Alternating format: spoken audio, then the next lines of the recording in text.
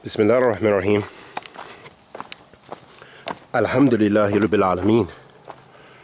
Wa sallallahu wa sallam ala nabiyyina Muhammad wa ala alihi wa sahbihi wa sallam. Amma ba'd. The trappings of this life are immense and intense.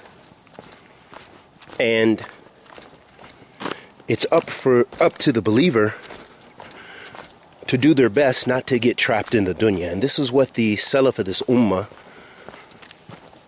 what they called the people to. Meaning to avoid being caught up in this life.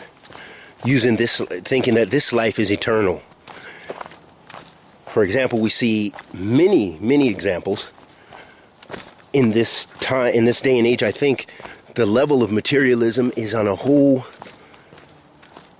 strikingly different and more intense level than it was in the past. And there's always been greedy people who craved and worshipped their desires and worshipped wealth and property. But what we see today with people killing themselves over losing wealth, with people taking the lives easily of others, disregarding the lives and the sacredness of life due to their desire for wealth, acquiring wealth. People killing their own parents, killing and taking the lives of their own mother and their own father in order to attain wealth and status, which is temporary, as we only have a limited amount of time in this dunya. And the believer, meaning the one who's practicing, the one who's from Ahl Iman, and they're taking their Iman seriously. They're striving to increase their Iman. They're doing those things to protect themselves from indulging in the dunya so much. Then they are the ones following the Hadeeth of the Prophet sallallahu alaihi wasallam, who said, alayhi salatu wasalam, ad-dunya sijnu mu'min wa jannat al-kafir. That this life is a prison for the believer and the paradise for the disbeliever. The believer, although they can enjoy many things, many of the bounties of Allah subhanahu wa ta'ala and the beauty of Allah subhanahu wa ta'ala's creation, but they're not unrestrained. They're not without bounds and limits. Whereas the one who disbelieves in Allah, this is their paradise. This is it. So if they lived a nice life here, they're 40, they're 50, they're 60, 70, maybe 80, maybe 100 years, if they're really lived long lives, then that's what they got. That's what they attained. And that's it. In the hereafter, they're bankrupt. Nothing to benefit them in the hereafter, no matter what they did, because they died on shirk and kufr. Allah subhanahu wa ta'ala says, Inna Allah la yaghfiru an yushrika bihi wa yaghfiru ma duna dhalika liman yasha. That verily, Allah does not forgive that you associated partners with Him, but He forgives other than that for whomsoever He pleases, subhanahu wa ta'ala. Shirk is unforgivable. If you die upon shirk without making tawbah, without repenting to Allah, then you're finished in the hellfire forever. Wa'iyadhan billah min dhalika. So the mu'min takes this life very seriously, realizing this life is limited. However, the one who disbelieves in Allah subhanahu wa ta'ala, وَأَذَرَ الْحَيَاةَ الدُّنْيَا فَإِنَّ الْجَحِيمَ هِيَ الْمَأْوَى. That this person prefers this life over the hereafter. And verily, Jahannam, the hellfire, is their destination. That's their resting place. And there's no rest there. وَعِيَاذًا بِاللَّهِ مِنْ ذَلِكَ. But the believer strives in this life and they prohibit themselves from indulging and following their vain desires, following their desires and letting their desires control them.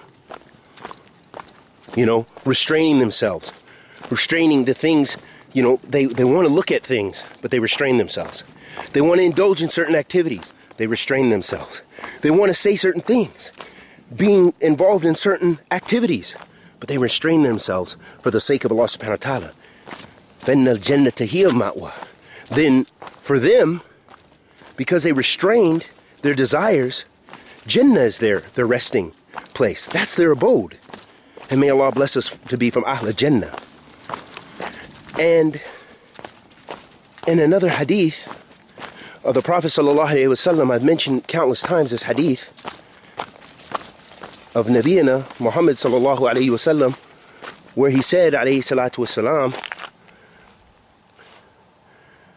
Inna dunya halawata khadira, wa inna Allah subhanahu mustakhlifukum fi, fayanzuru kayfa ta'malun, fattaqu dunya, wattaqu nisa, فإن أول فتنة بني إسرائيل كانت في النساء. The Prophet ﷺ said that verily this dunya is like a beautiful garden, or it's like a sweet fruit.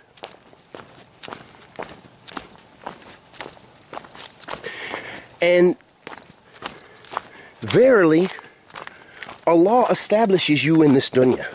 As we know, mankind is established here. They can do good, or they can do evil. They can continue to start wars and manufacture diseases, plague one another, harm one another, destroy one another, destroy one another's honor, or they can do good, and then call each other to good and righteousness. Allah established this here. Inna Allah mustakhlifukum fi, fayanzuru kayfa ta'malun, and He watches to see what you'll do, subhanahu wa ta'ala. Although He has full knowledge of what we have done, what we will do, and what our potential is. Allah subhanahu wa ta'ala, huwa ala kulli shay'in qadir, huwa ala kulli shay'in alim, wa huwa hakim. Allah subhanahu wa ta'ala is all-wise. Allah subhanahu wa ta'ala knows all things. And Allah subhanahu wa ta'ala has full knowledge of everything, subhanahu wa ta'ala.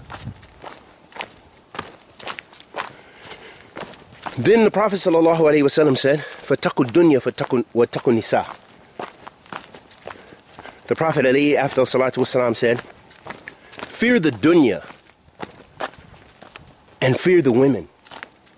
For verily, فَإِنَّ أَوْلَ فِتْنَ بَنِي إِسْرَائِيلَ كَانَ فِي النِّسَاءِ. For verily, the first trial that befell the children of Israel was the women. The fitnah of the women. That men are inclined towards women. And when you think about it, one of the greatest trials that we face as men is being tested with lowering our gaze, which relates to the women, with restraining our hands and our private parts and so forth, which relates to the women. Not meaning women are negative, no.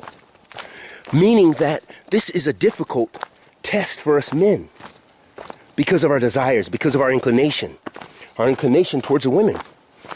Allah has put that innate love, that innate desire to procreate and to cohabit, to have relations and what have you. Allah's given us that. But how we exercise it, do we exercise it in a halal fashion?